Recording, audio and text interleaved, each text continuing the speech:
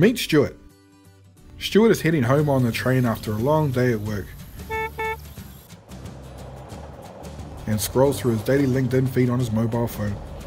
Whilst reviewing his connections, influencers, and companies that he follows, he stumbles upon a sponsored white paper that takes his interest. He knows the company he works for may be interested in the content, so he fills out the form giving his name and email address to access the gated content. Once submitted, he skims the white paper and finds some interesting topics, so he emails the PDF to his work email address so he can explore in detail once he gets back to the office. The next day he sets aside 10 minutes to review the white paper in more detail. The content illustrates a topic that provides some useful insights into a potential problem his company may be facing. He's not sure, but he has a gut feeling that there may be an opportunity there. So Stewart requests endorsement from his manager to agree on the problem he is trying to explore and research. Over the next couple of weeks, Stewart starts searching online using keywords, and he finds a plethora of information available. He is a little overwhelmed and finds that a lot of his time will be spent wading through irrelevant content. If he can access distilled information like infographics, videos, or interactive content, then he feels he saves a lot of time. Some of this information is available on blogs, independent forums, industry journals, and also vendor websites as freely available and sometimes gated content.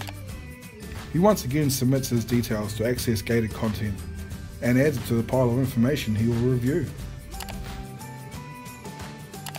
You've got mail. He starts receiving emails from vendors he submitted his email address to and reviews them but finds they aren't relevant to his needs.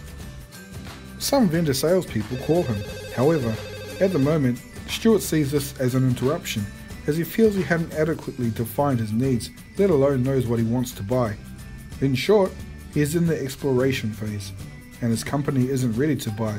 However, he keeps being bombarded by emails and calls he doesn't want or isn't ready for.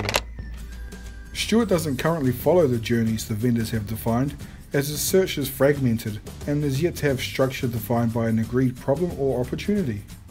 The vendor journeys generally follow awareness to the decision process, driven by email re-engagement to nurture him through the funnel.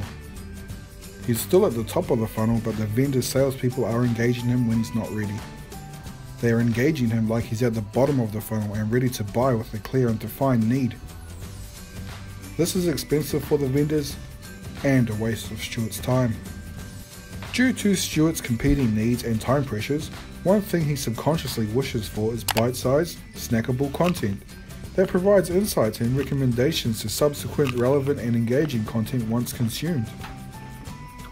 This is the moment of capture and engagement when Stewart's interest is piqued.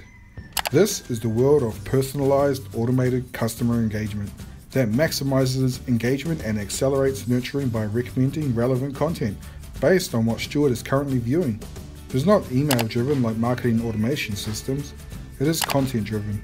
However, it should be acknowledged eventually Stewart may move away from the interactive web and mobile apps, delivering his content to attend to other tasks. Personalized automated customer engagement revives the engagement and continues nurturing them with highly personalized email and mobile notifications. Unlike outbound email campaigns using traditional marketing automation tools, each communication content piece is personally tailored to Stewart's context. At the end of the day, the content is what Stewart was interested in the first place.